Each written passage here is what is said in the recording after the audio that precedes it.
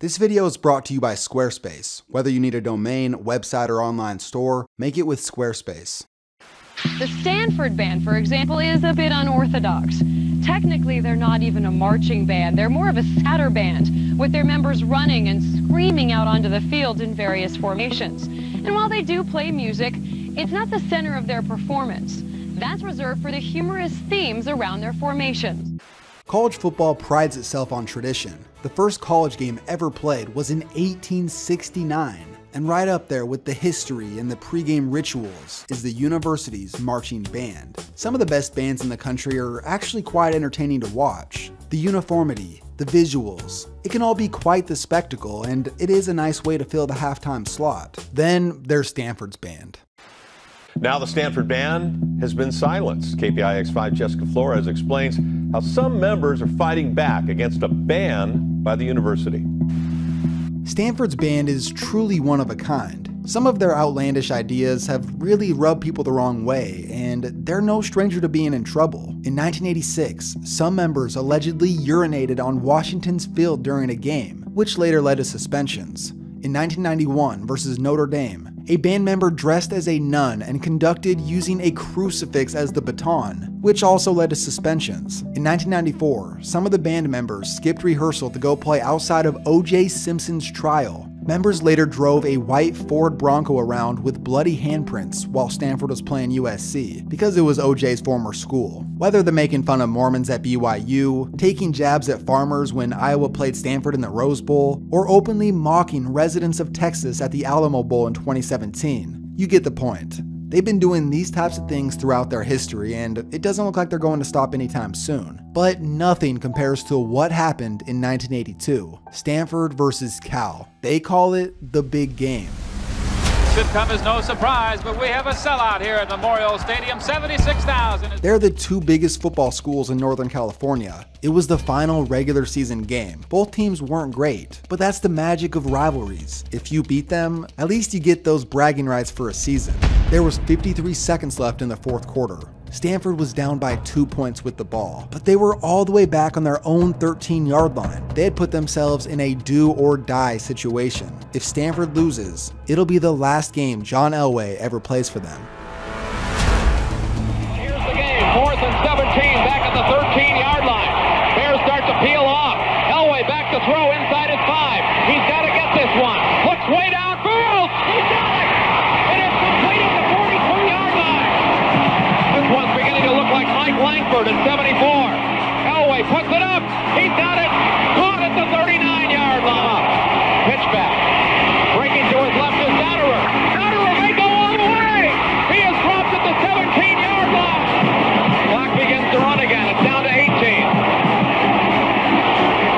Let's see what Elway does. Pitch back. Gives it to Dotterer. Sweeps to his right. He's dropped at the 18-yard line. And now, with 8 seconds to go, Kevin Moen makes the tackle. Stanford calls the timeout and sets themselves up to win the game with a field goal of 35 yards. Listen to the crowd. Here's the snap. Here's the kick. It is long enough. It is good. Stanford hits it with 4 seconds to go and takes the lead 20-19. Only a miracle can save the Bears. The Stanford somehow did it. Elway just led a miraculous drive. With only 4 seconds left, Stanford's about to walk away victorious. They just got to kick it short, play it safe, and make the tackle. Harmon will probably try to squib it, and he does. Ball comes loose, and the Bears have to get out of bounds. Rodgers along the sideline, another one. They're still in deep trouble at midfield. They tried to do a couple of... The ball is still loose as they get it to Rodgers. They give it back now to the 30. They're down to the 20. Oh, the band is out on the field. He's going to go into the end zone. He's got it in the end zone. Will it count? The Bears have scored, but the bands are out on the field. There were flags all over the place. Wait and see what happens. We don't know who won the game. There are flags on the field. We've heard no decision yet. Everybody's milling around on the field. The Bears have won. The Bears have won. Oh my God! The most amazing, sensational, dramatic, heartrending, exciting. exciting, thrilling finish in the history of college football.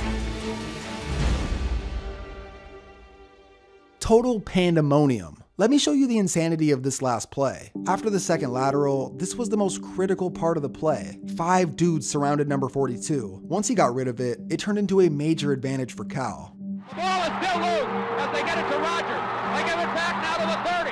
Now this guy just blindly tossed the ball back, and luckily his teammate happened to be there. It just makes me wonder what's going through these players' heads when they look up and notice the sea of red that's pretty much blocking off the goal line. This raises a very obvious question. Why was Stanford's band even on the field? The band was already at ground level just behind the end zone, and they planned on playing a song and walking on the field the very moment the game ended. Going back to the third lateral, you can see that this dude put his arms up in celebration. This seemed to be enough to trigger the band to rush out on the field and begin playing. Stanford alum claims that there was either a forward lateral or one of these players' knees was down before he pitched the ball. Wait a minute, it actually does look like his knee may be down here. A few days later, the Daily Californian, which was Cal's college newsletter, revealed this story. The NCAA was apparently awarding the game to Stanford. They decided to take away that crazy touchdown at the end. Cal students were in shock. How could they possibly reverse the decision of who won the game? It had been 3 whole days. Turns out, students who wrote for the Stanford Daily had published a fake version of Cal's student newspaper. They had distributed over 7,000 copies across Cal's campus. Just 1 year later, Stanford's head coach Paul Wiggin was fired after going 1-10. Apparently, the play had a big effect on the program, according to Wiggin. Some people did blame the band, and on top of that, their former athletic director took a shot at them later on, saying, quote, "It was typical that they would have been in the wrong place at the wrong time." For the next few years, Stanford's band members had it pretty rough. But let's be real, no one had it worse than the dude who got ran over in the end zone. He was completely blindsided. Oh, the band is out on the field! He's going to go into the end zone!